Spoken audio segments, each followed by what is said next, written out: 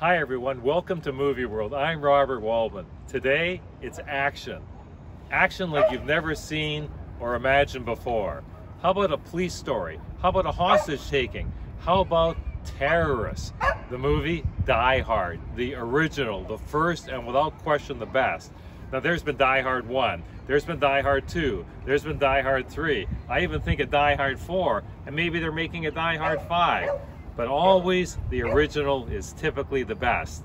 This movie stars Bruce Willis as Officer John McClane. He's from New York. He's going to Los Angeles. It's Christmas time. And incidentally, Die Hard has turned out to be one of the most popular movies ever during the Christmas season.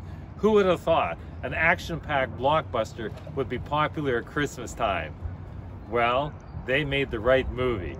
The movie is produced by Joel Silver. He also gave us the Lethal Weapon movies. He gave us the Matrix movies. Joel Silver knows action. And I'm gonna tell you, this is great. So Willis's character, John McClane, goes to Los Angeles and he's gonna see his wife, his estranged wife, because they're kind of separated, kind of divorced. She's got a big job at a Nakomi Corporation. That's a Japanese conglomerate with a huge office building, an office tower in Los Angeles. I think it's Century City. So McClane goes to the party, and naturally things don't go exactly as planned. You could say this New York policeman is out of his element because the entire building at a reception, a grand lavish reception, is taken over by some terrorists headed by a fellow named Hans. Hans is played by none other than Alan Rickman, who would also become even more popular in the Harry Potter movies.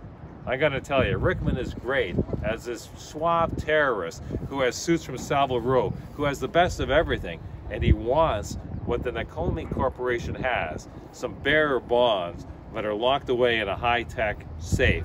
But naturally, his team of terrorists are able to crack the safe and continue to wreak havoc, not only on the residents, not only on the party guests, but also on the police, the FBI, who are called in to try to stop the hostage situation, but also on McClane.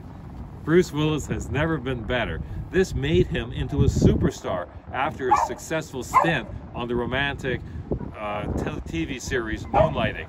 I can't say enough about this movie. Great dialogue, great special effects. This is one man against the world, against a group of merciless terrorists. And at the end of the day, we all know what happens. Gotta tell you, if you like action movies, this is certainly one of the best. An original with great lines like "Yippee-yi-yay, mother, well, you know the rest." Patented fun. On a scale of 1 to 10, I gotta give Die Hard the first a number 9 for a rating. Great fun if you're an action adrenaline junkie. Thanks for watching. Robert Waldman for Movie World. Hope to see you soon.